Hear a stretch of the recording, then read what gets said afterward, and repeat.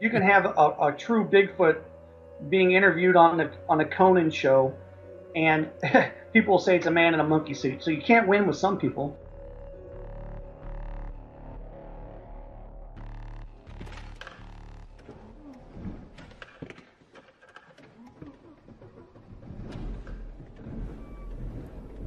I'm going to start recording this series from my car.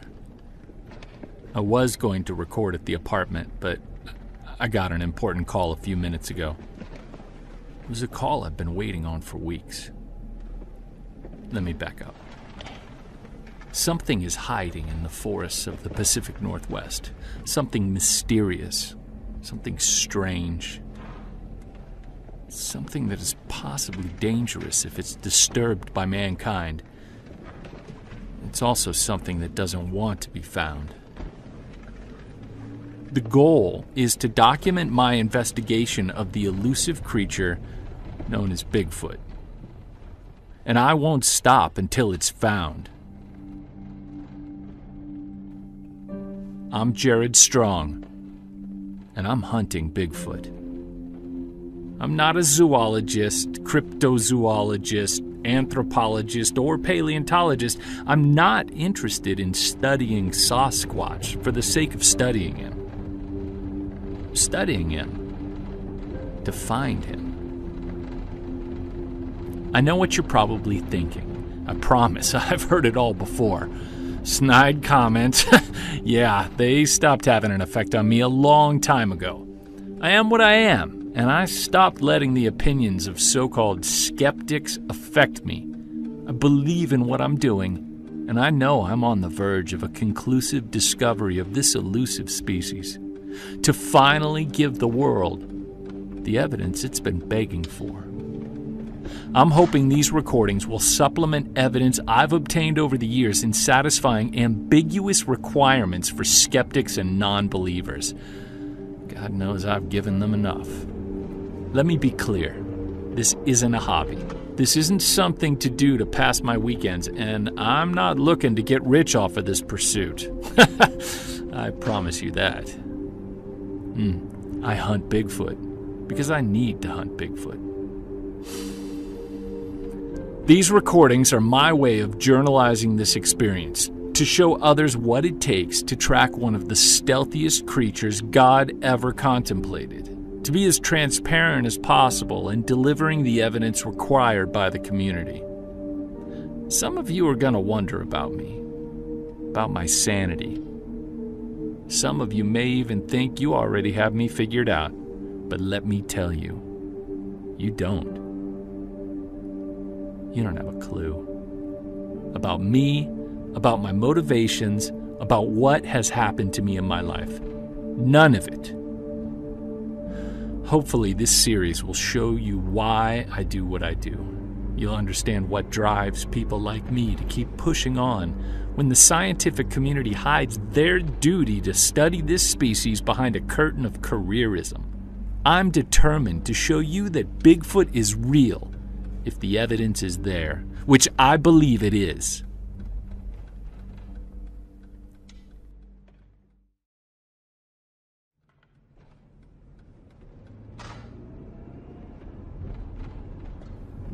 I'm pulling into Falls Terrace, a restaurant next to an abandoned brewery in Tumwater, Washington, a suburb of the state capital. I'm meeting a local zoologist and friend, Peter Beckingham. Peter's one of the few people to be respected by both the local and lore communities, and I'm grateful he's willing to sit down and publicly talk about this. So few established people of science are willing to do what he does and has been doing. He's a good guy.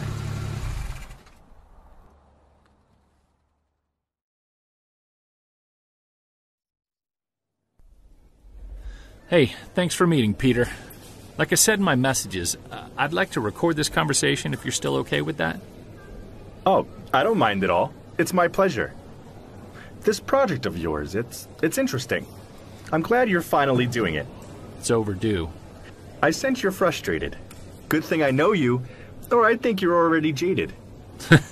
Investigating sightings and gathering evidence for the past 20 years has worn me down a little, I concede that. which is why I appreciate your help kicking this off. Not a problem. Honestly, I'm happy to talk to you about this. You know I geek out about Bigfoot. Plus, if I can help with your project by getting good science behind it, then we all win. This concept sounds interesting, and it's needed. There's a story to be told here.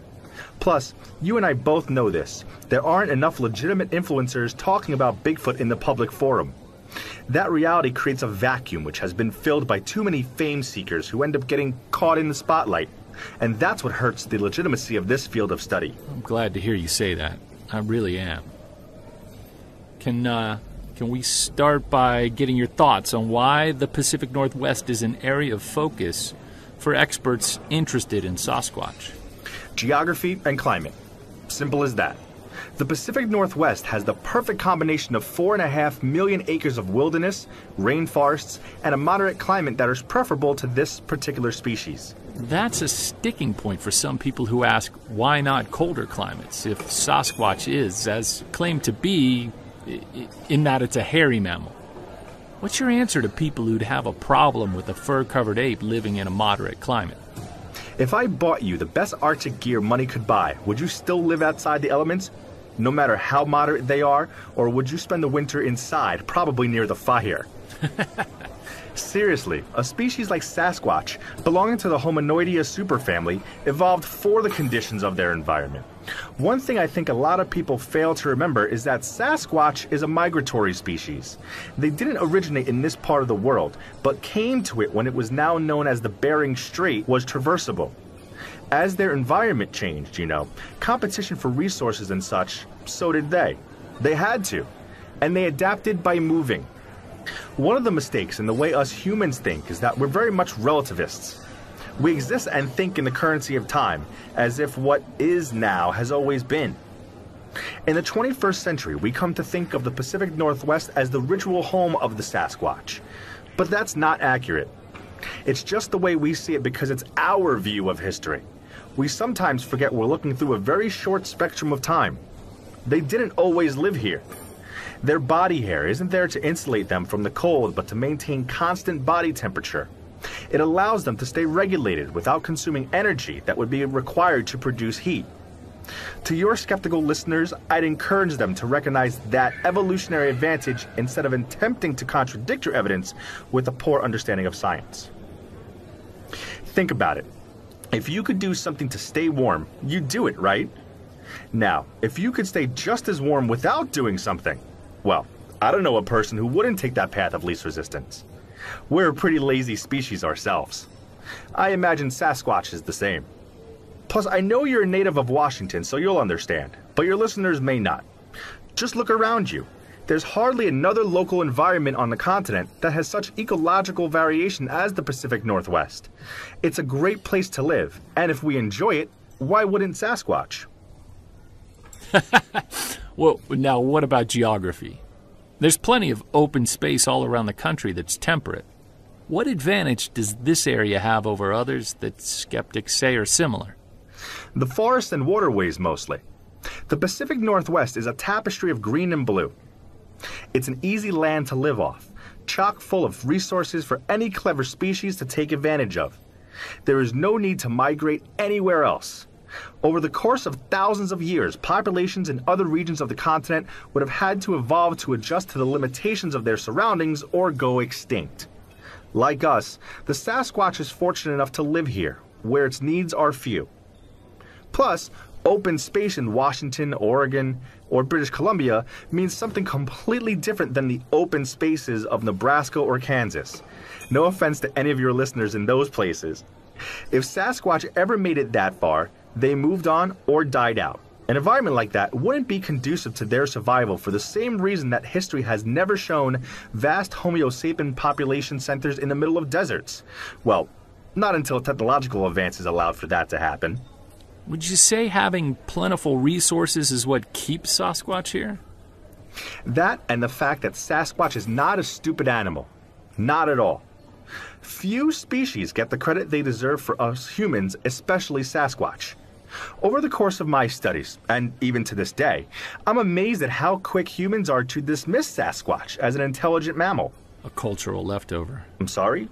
I don't follow. Oh, nothing. I just mean that culturally, we're expected to see ourselves as a superior species. Humans seem to believe everything else, all of nature, is part of our dominion, to rule and use how we see fit. You know, when we view the rest of the world that way, it's not hard to see why we disregard the intelligence, hell, the sentience of other creatures. You've got a point. Sort of one of my frustrations with people. I know you've been at this a while. One of these days, their stubborn skepticism will jade you into feeling nothing. I promise. You can relate, huh? Anyone in this field worth their weight should be able to. Our common area of interest isn't something we parade around, unfortunately. Not if we want to be respected. One of these days, we need to talk about some of the career problems you've faced because of your interest in Bigfoot. And make me relive my shame? How cruel. Mind you, I'm not a careerist, so I'm not interested in some manufactured position of power and influence, but it would be nice to have this aspect of who I am to be taken seriously by my peers, or at least have it not negatively impact me. Sadly, that's a rarity. What about you? No, same. But I figure I've pretty much set myself up for that since this is my career. Well, I don't want to dwell on that. Let's change hearts and minds, shall we? At least that's what it sounds like you're attempting to do. You could say that. I consider this project to be my big final push. If I can't convince people of the existence of Sasquatch when I'm done with this, well, I worry my entire career will have been a waste. You must be pretty confident with what you're tracking to say something like that. I believe I've got very solid evidence, and I know I'll come across more as I narrow my focus. So, yeah, I'm confident. If I'm not, then what's the point? You found tracks, didn't you? Even better.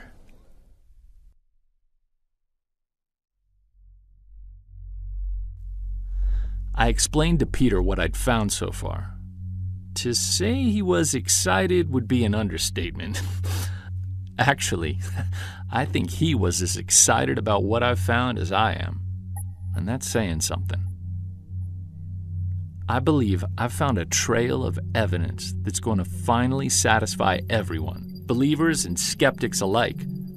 Well, at least those who don't just flat out refuse to accept evidence they have an obvious bias against. Our food came, and the discussion turned to more common topics while we enjoyed the meal. And then he asked about her. So, what's Maria think about this? She's got to be so happy for you, being this close to finding Bigfoot. We're separated. Oh, I'm sorry, I didn't... No, it's fine. You couldn't have known.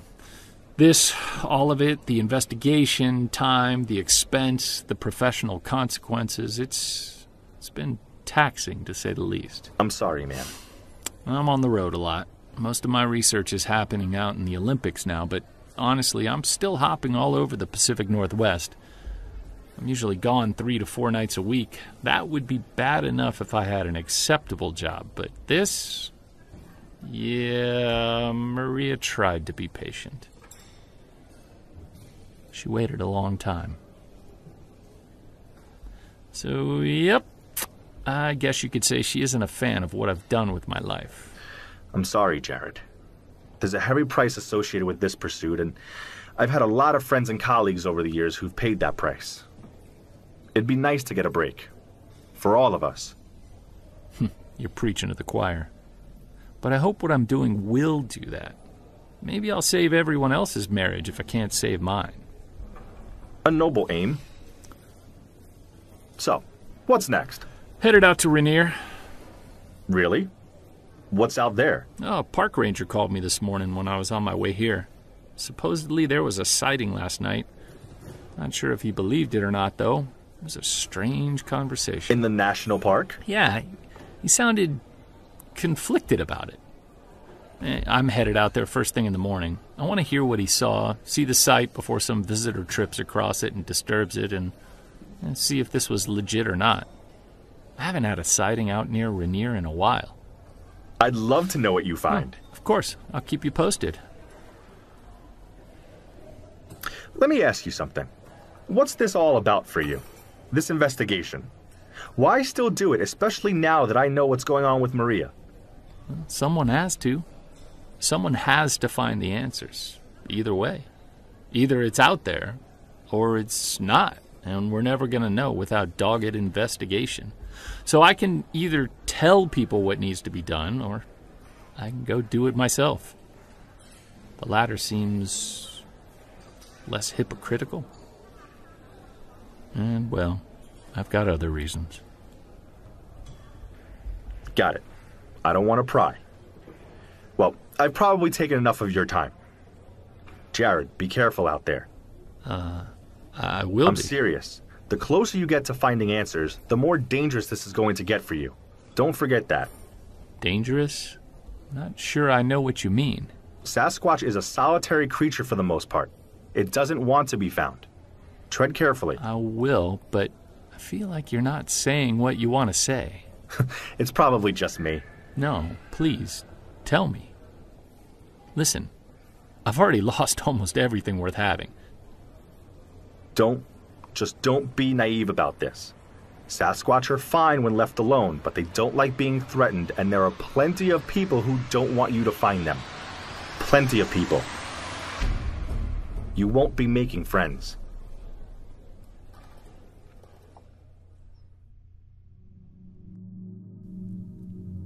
I was uneasy with the way Peter behaved toward the end of our lunch. The entire conversation took a strange, dark turn. He changed. But he didn't give me any more to go on. There was something there, underneath the layers of our conversation. It was frustrating not being able to put my finger on it, though. We gave each other our best wishes. Peter's were manufactured, practiced. He was tense, very tense. I'm not sure what I said that changed his mood, but by the end he was as closed up as a bank safe, and I didn't want to risk our relationship by prying, so I left it. But something is bugging me about his sudden change. He wasn't telling me everything. I'm not sure why. People on his side of the issue, the professionals, they don't usually have a problem telling those of us on this side what they think about our investigations and pursuits. And Peter and I have always had an excellent working relationship. I consider him a friend. Maybe that's why his reluctance to be open is bothering me so much. It's something I've been thinking about while getting ready for my trip to Mount Rainier tomorrow morning. To end with a positive note, I'm very interested to see what this park ranger found. I want to start with Rainier because of its history of Bigfoot sightings, especially among experienced hikers. There are a lot of stories out there and a lot of consistencies in them, even if the number of reports has been down over the last few years. Another trend that has me convinced I'm on the right track. What I find out there may help me understand what I think I found in the Olympic National Park, but more about that in my next recording. I've got a good feeling about this.